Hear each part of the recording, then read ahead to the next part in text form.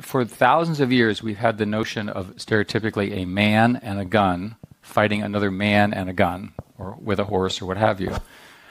We're now breaking that connection forever because the war will be prosecuted over the internet in one form or another, and in the equivalent of Moscow and Kyiv, people will be drinking coffee while these wars are prosecuted. And the actual fight will occur above these things which are essentially robotic. This means, for example, that having a fighter jet with a human in it makes absolutely no sense.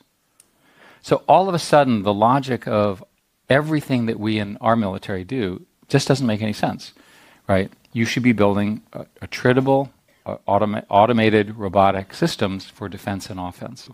No human can plan a battle to either attack or defend against your attack without AI, in particular reinforcement learning.